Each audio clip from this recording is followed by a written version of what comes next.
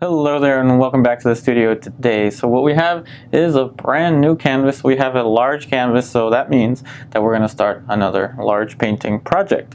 So we're going to be using the classical approach, and I've been trying to figure out what to call this. I wanted to call it the golden technique or like the golden classical approach or something like that, but I think copyright might be a problem. So I'm going to call it for now, I'm going to call it Yupari's classical technique. So Yupari's classical technique, and that's the technique that I'm going to use for this painting, and it's a technique that I'm going to be formally writing up and having a series of steps and then having some educational content to provide for you. And so on the palette here we have just titanium white and burnt umber. These two are Winsor and Newton colors, Winsor and Newton oil paints.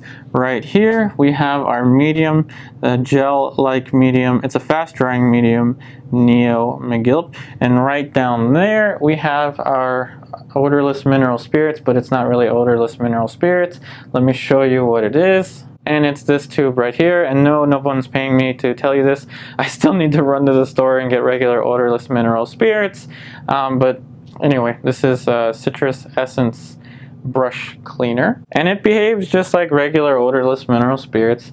So I'm just going to add a little bit onto my brush here. This is going to be my drawing brush, and so I'm just going to call it mineral spirits from now on because it basically acts just like odorless mineral spirits.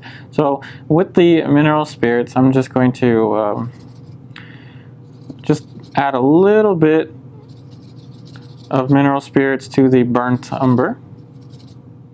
So mostly burnt umber, just regular paint with the mineral spirits. I'm going to add a tiny bit, now this is not recommended, but I'm going to add a tiny bit of the medium. This is the fast drying medium Neo Megilp because, as you probably know, I want this to be dry very soon.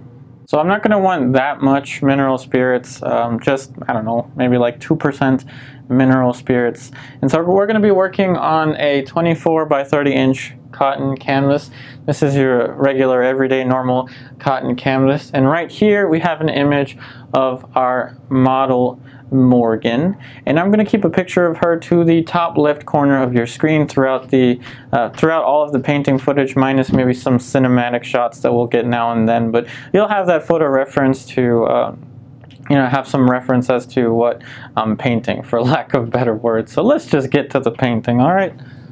And now, since this is a larger canvas, I am going to have that camera much further away and at a pretty good angle away from away from me. So just know that there might be some, or there will be some kind of distortion just because the camera is off to the side, just so I can paint, and the photo reference will remain there. So like I was saying in the beginning of this video, we're going to be using what I'm going to now call Yupari's classical technique, and I'm just throwing my name in there just because, like, it'll make it more unique.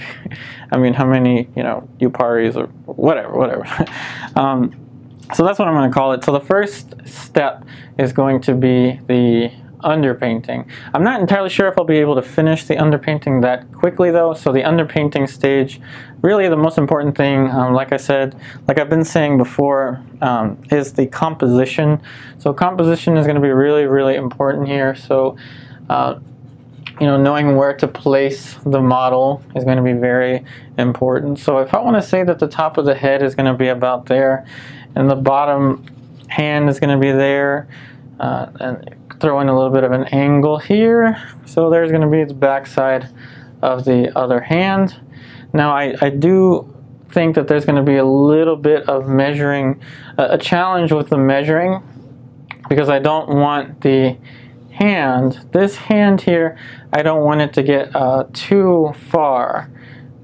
I don't want it to get too close to that corner, so I'm going to have to be very careful with how I place the hand.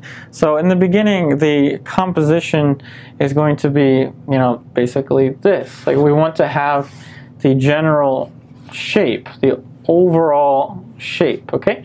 So I'm working on white just because I was too lazy to tone the canvas, but it would probably have been better to tone it, but oh well, I think we'll be fine. So this is our basic geometry, and this is composition for you. Composition is how to how to orchestrate abstract shapes on your canvas. And you can see me moving back and forth, so I'm going to be standing back quite a lot. So the idea here, we're putting this little dark shape here that you see in the photo reference. So it's going to be about there. The model is going to be a little bit closer to the left.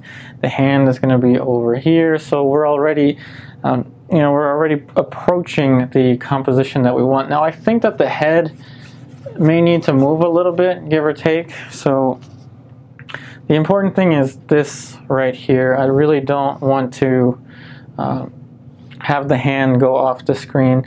I really don't think that it'll be necessary for me to show every aspect of how I do this block in for the underpainting stage. It is going to be quite tedious. So I'm going to show you how I block in basic shape, and then I'm going to, continue working for some time and then show you the results. But don't worry, I'll be explaining everything to you. So now we're going to move from the compositional stage. So this is very basic composition, very basic placement. Now we're going to move into the block-in stage, okay? So the block-in stage is going to ensure that we establish our proportions. And proportion is just a relation between shapes. That's all it means. So that is, let me show you what I'm talking about. So top of the head, so suppose top of the head is here and bottom of the head is there. Those are 2 points that can be related, okay? So top of the head, bottom of the chin. Move that shape down to about here, okay? This is how we're going to work with our proportions. Remember, it's a relation between shapes. At this point, it's a relation between distances. So it's a little bit higher up, but yeah, you know what I mean. So here to here. Now, the model's chest line is going to be a little bit lower.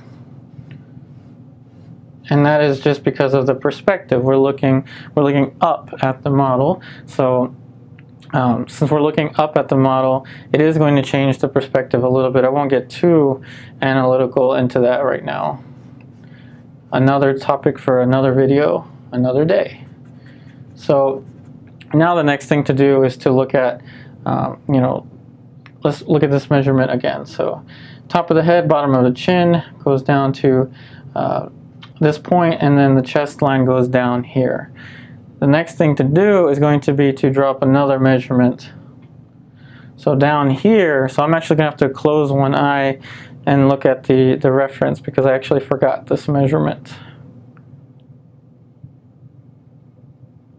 Takes me to about the hand, so we might be in some trouble. Like I said, I'm going to be not going to be showing everything that I do here just because it'll take forever, it'll take hours. So I'm in a lot of trouble now because that means that the hand, rather than it being there, the hand is going to have to move up. So either I'm going to have to move the hand up or I'm going to have to move the head and all of that down. And I don't know. I'm going to measure this again. And I'm very cautious of the photographic distortion. So I did go to the group. So this pose, so a little bit of context into this pose. This is a pose taking place currently at the Hood College open portrait session. So I will be going there tomorrow. So today is Thursday for me. I'm pretty sure this is probably going to be uploaded probably Saturday. I don't know, whenever I'm going to upload this, but let's see. Okay, so the hand is going to be moved up a little bit, so I need to now consider whether I'm going to drop the head down or if I'm going to drop the head down or raise the hand.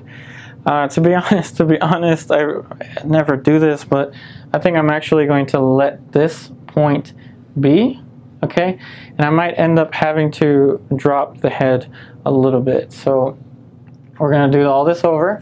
So point here to point here, point here to point here. Okay, equidistant here. So this is going to drop down yet again. might need to drop it even more. Let's put in a third mark. Okay. So the hand will go about here. So I know it might be too low, but I don't know. Let's play around with the idea, okay? So if the model's head is going to fit here, and I'm just going to use a simple oval. So if the model's head is going to fit there, I know it's kind of messy right now, but oil paint allows you to be kind of messy. So let's move this down again. So the chest line will go to about here. Okay, just simple straight lines and angles. It's much easier to construct with straight lines and angles than a bunch of curves, okay? Even though I used a curve there, but that was just a gesture of the head. Okay, so now let's go ahead and check out this measurement again. So, top of the head, chin, chest line is just a little lower. We got that. Move that down again. The hand will start at about here, okay? So, we did end up moving the hand a little bit, and I'm just using an oval right now just to simplify the geometry, okay? Because I do know where the top and the bottom of that shape is going to fit. So let's do this again. Chest line is a little bit lower. We got that. Hand is there. Okay, so now we have established the major proportion from the head to the chest to the hand, and now the other hand is going to go at some kind of angle. You know, it's not that far off though. The other hand is going to be about here. Now the next thing is going to be plumb lines. So with the block in, you're going to want to use simple straight lines and angles, and you want to constantly relate verticals and horizontals. So right now here we have a point that we're going to use. So right here is the corner of the neck. If you drop that line all the way down, it reaches the corner of the wrist. So this right here. So that gives us the corner of the wrist. And so that's how we relate shapes to one another. Now let's use a horizontal. Okay, so a horizontal, so from this point here, so from the neck all the way down gives us the corner of the wrist. Now horizontal will give us the leg. See that? Horizontally, we're going to get the leg. Now, another important thing to look at is the angles between points. So from here to here, I need to now envision the angle from the top of the head down to the hand. I think we're okay with that. This point is going to have to drop a little bit. So everything is kind of loose and workable. That's the important thing. Now I'm going to go ahead and start to zero in on the shapes. So that's going to be the back of the hair. I'm just looking at the simple geometry. So a simple envelope. And it's okay if it looks kind of, cartoony and, just rough in the beginning. At this point, we're just gathering information. And before too long, I actually will block in light and dark, because oil paint, again, it allows us to work in that kind of way. It's a very forgiving medium. So let's go ahead and do that. So remember, the top of the head is to about there. So if this is our measurement for the head from here to here, drop that again. Let's make sure not to lose our proportions. And again, they're rough estimates, okay? Chest line goes down there, hand goes about here. They're rough estimates, okay? We'll be able to continue to add more specificity to the shapes as we go. Chin is there. Here's that line that I was relating to this point. And so with a little bit of the mineral spirits, I'm just going to try to subtract a little bit here.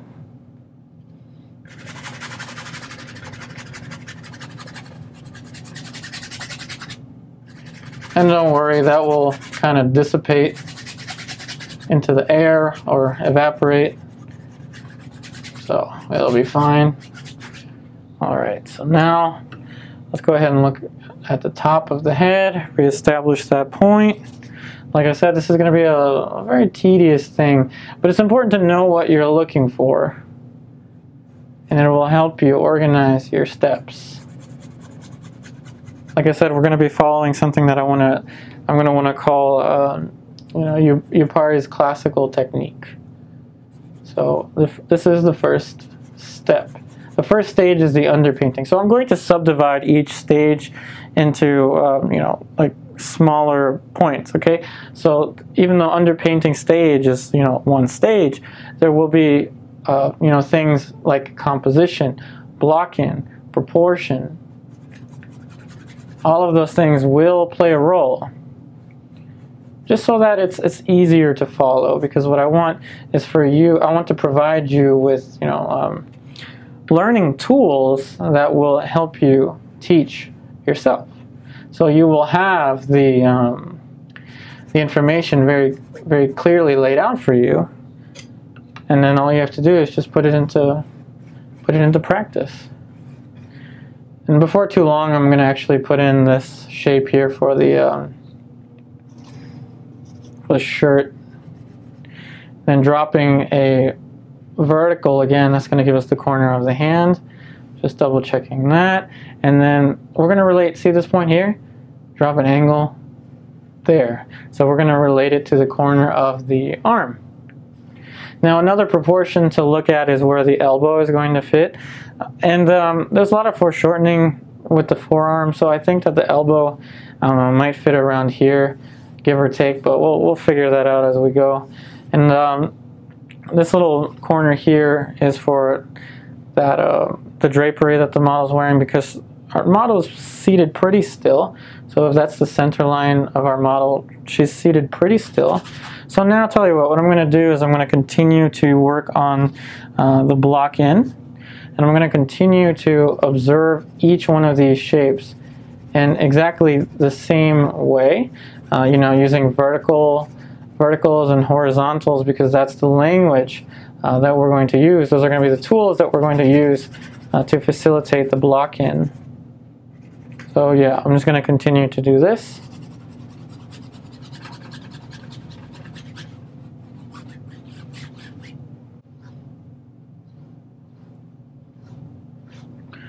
Alright, so after quite a long time, we now have the shapes mapped out, and in the same kind of way that I was talking about before. Remember, it's kind of a repetitive thing doing the block-in, especially with this large composition. So what I did was I drew it about, I don't know how many times, like 15 times or so, and then I would continue to wipe it out. Like I said, repetitive. See how I kind of covered all of this? So I would continue to wipe it out until you can see some of the lines underneath, until finally then I got a smaller brush, and just with simple straight lines and angles mapped out exactly where I want everything to fit. Like before, the just proportion is a relation between shapes, okay? So this point to this point, again, down here, the chest is a little bit lower. I actually have to move that up again, but anyway, the chest comes a little bit down to here. These proportions are, I think they're pretty solid, minus a few little things here and there. The hands, again, just simple straight lines. See the rectangle over here? The corner of the hand is ending up here. We got that angle that we wanted. Then the leg crops off right over here, so no problem there. And then the little dark fabric goes down there. And again, the head is placed a little bit lower down. So what I'm going to do now is, with a smaller brush, I'm going to continue to block in the face. And I don't know how much information I want to put into it, but I think I do want to have an idea of where the features and such are going to fit. So let's get into this. Now what we already have is the center line, giving us the turn that the model's head is making. We can also tell that we're looking up at the model just because of this point, this area right here. We can see a little bit of the bottom plane of the chin, and here we have the axes for the eyes, the axis for the eyebrows, a little mark for the nose, and the mouth. And these are just my estimations, just a guess really. So now, very similarly to how I was working out the larger proportions for the big picture, now we're going to subdivide into smaller shapes. just using simple straight lines and angles. There is the side plane, or sorry, the corner of the concavity of the eye socket on one side and on the other side. So let's follow it through and make these angles much more specific. Now the important thing is not to lose this large shape that we worked, or that I worked very, very hard on with trying to get this shape, so I don't want to lose it. So now, okay, so the angle right here, and just simple straight lines and angles, all right? So this is still the block-in stage for the underpainting.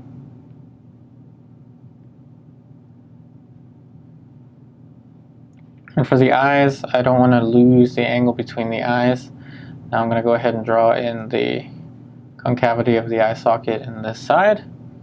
Now this goes down to about here. I'm just mapping out the eye socket. And now let's look at the cheekbone, zygomatic bone. This goes all down here and into here. Now for the eyes themselves, I'm not going to put too much information. So one thing that I have noticed with the Citrus Essence brush cleaner, the thing that I'm calling odorless mineral spirits, it's not actually very odorless. It has a very nice smell if you're into citrus smell. It does tend to, I think, evaporate a little faster than regular odorless mineral spirits, which is something that I'm trying to use to my advantage. So you can tell this is already starting to settle in, which is quite nice actually. The eye, let's see here, iris goes about here. The other iris about here. Want to make sure that we don't lose that angle. Now for each one of the features, we don't want that much information because let's face it, in the beginning we're most likely going to be wrong, and that's okay. This is about gathering information, relating this point to here. And like I usually say, if you're a complete beginner with painting or portrait painting, I would highly recommend doing the same thing I'm doing here, but with charcoal, with Nitram charcoal, Fusane, vine charcoal, or whatever, just charcoal. Now moving down here. Now a line is a pathway between 2 points. So from here to here. Now I want to make sure that the angle is correct. Now I know that the eyes look a little bit wonky and stuff like that. I'm not too terribly worried about, how many shapes I have in the eyes. Rather, I'm focused on the placement of these larger structures here, here, here, and here. So get the angles here. So the angle looks about good for the mouth. Bottom plane for the chin. Okay, so now the next thing for me to do, I need to make the decision whether I want to put in the titanium white mixture and further refine these shapes. And I think I'll go in that route. So these are the basic proportions. This is the basic block-in. The light and shadow is going to be a little bit tricky. So usually after the basic block-in, even though the block-in is not that perfect, see, I don't even have the outside shape completely mapped out yet, but I think we'll be okay. Light and shadow is going to be kind of tricky just because the lighting scenario is a little bit different. The light's actually coming from this angle, so pretty much all of this would be in shadow, but there's still some ambient light in the room. So that's why I'm going, when you're not too sure about the light and shadow patterns, it's better to just use a more linear approach. That's what I'm doing here. Let's see here. So what I've been using is just paper towel. Sorry, I was bumped into the camera. So what I've been using is just paper towel to erase. That's how I got all of this stuff covered. You can see the paper towel marks here. So I'm just using paper towel to erase right now. Alright, so I think I'm ready to fill in some shapes of value in here. So let's return to the palette. Alright, so very quickly now I'm going to fill the, I'm going to make the color value web which we can just refer to as the value web. I'm going to need to add a little bit more medium later. And again, I'm just using the medium to thin out the paint. Ideally, you want to use the least amount of medium possible in the first layer, but I really want this to be dry by tomorrow. So now we're going to start to add in the titanium white.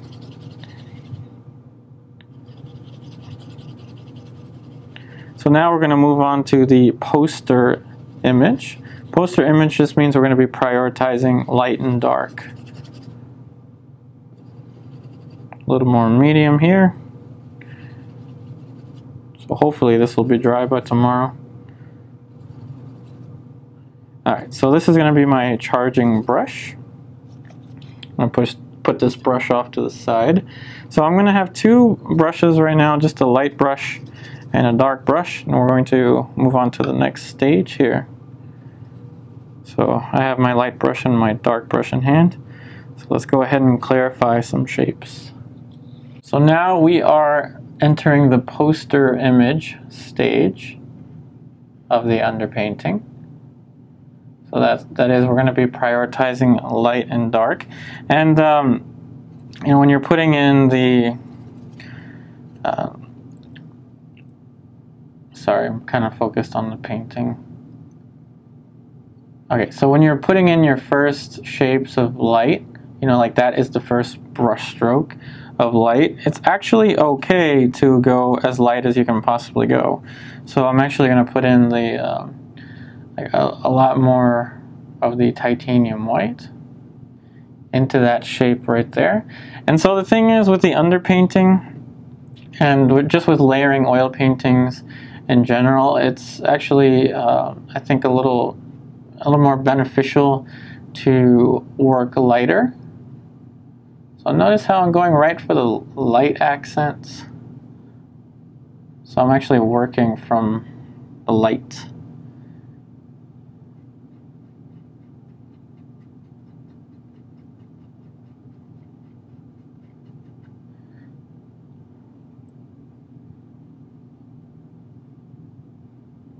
So yes, it's a little easier to layer lighter, because as you continue to add more and more layers, you will be able to, you know, with semi-transparent applications of paint, you'll be able to glaze and make things darker with much more facility if you're working over top of something that's lighter.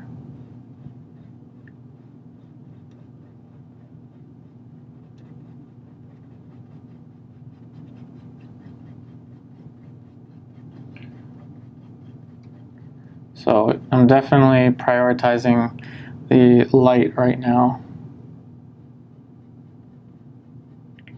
which is why I call this the posterized image.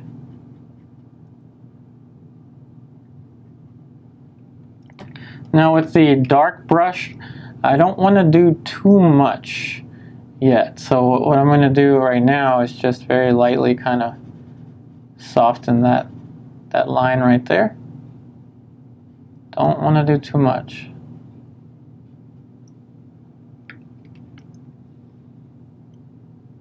So there is this does have a very different light scenario, because there's a light coming down. So this is very different to what we're used to. We're used to the light going from the top. Now, if I were working in the alla prima technique, I did do a study from Life last Friday, and I used the alla prima approach to do the study. I usually don't like to jump right into a painting. I usually like to have at least one study or so. But in the study, I used the alla prima technique, working wet on wet, and that is a little more difficult for how do I put it, for different light scenarios. So this light scenario is, again, I don't think I've painted a portrait with a light scenario such as this one before.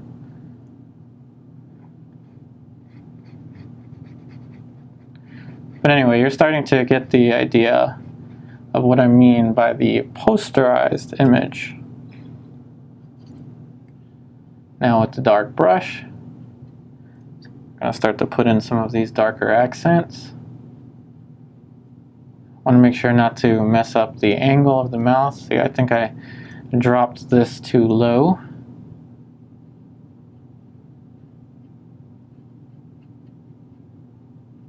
So I think that should go to about there. And there's the highlight on the nose. There's going to be all kinds of little halftones in here, but I'm going to start off with the just the light on the side over here. So I'm actually going to be using this tone that I ended up placing here by accident by just wiping out the lines so many times.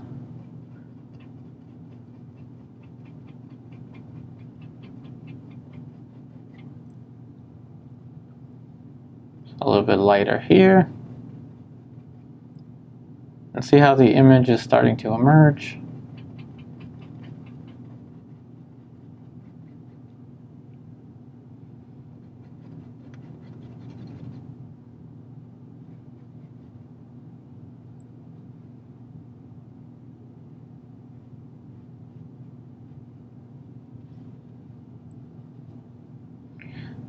So now what I'm going to do is I'm going to continue to refine these shapes. I'm going to put some little subtle halftones here and there in these shapes, but it's going to be a lot of the same kind of repetition now.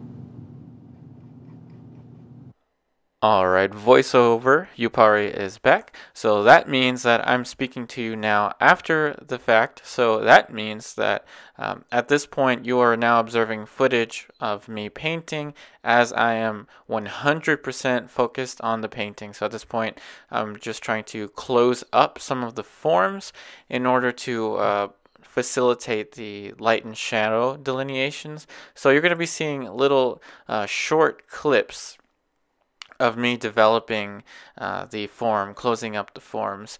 And now that I'm in voiceover mode, I have a little more information. So the portrait that I was working on yesterday, the one that you saw yesterday, remember the first, the local color stage, the painting from yesterday, basically.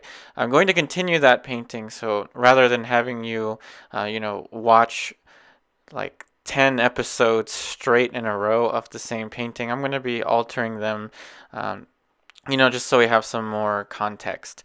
That being said, now you're starting to see we're advancing onto the forms. So closing up the forms just means that we are putting in more halftones and starting to create the the volume of the forms in monochrome. But this is only to facilitate the light and shadow delineations. Okay, I'm not really trying to finish anything, though. I'm applying the entire value range. All I want to do is get a better sense of the forms. And for the underpainting stage, remember, I'm trying not to use as much medium as possible. So again, since I'm talking to you in voiceover mode, I didn't get to take this large painting to the painting group because the next day it wasn't dry. So we will be continuing to work on this painting from the photo references, and I think we'll be fine working on the painting from the photo references. But in any case, now you're seeing the painting, or at least the face, after a good, hour or so of putting in these subtle halftones, closing up the forms. So like I said, it's a lot of repetition. You can see here. The reason the paint isn't really sticking so well is because I didn't want to use that much medium, especially in the underpainting stage. So in the side planes in particular, I didn't really use too much medium. That being said, I did want this painting to be dry, this layer to be dry the next day, but I didn't really get to that. And so I'm just trying to close up these planes. Now you can see here that each value corresponds to a particular plane. So this plane right here is turning further away. So you have just witnessed us move from the larger plane divisions, and now we are subdividing into the smaller plane divisions.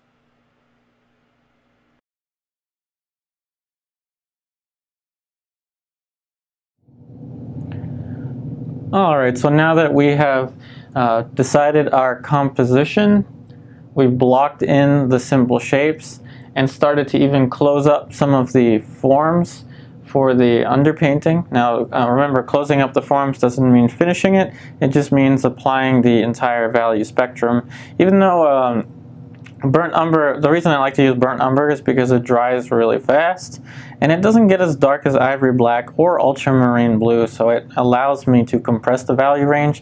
So when I do get into color, I'm able to continue to expand on the value scale.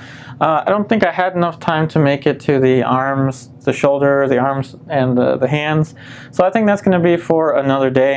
Alright, let me stop myself right there. So I was going to say that I was going to take this painting to the portrait group where this pose is ongoing from life, but I couldn't make it there with this painting. That was the next day. This painting did not dry by that point in time, so I was not able to take this painting. So we are going to have to continue the other portrait that we started before.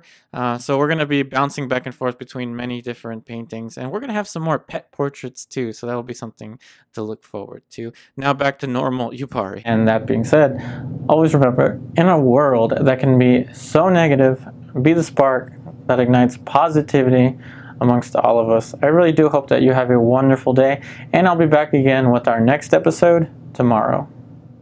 And here is a view of the painting with the camera as close to front and center as possible, so you can see the painting with the least amount of distortion. So I think in another episode I'm going to come back in and underpaint the rest of the arms. I probably won't focus too much here, but definitely we're going to spend a little bit of time underpainting the hands.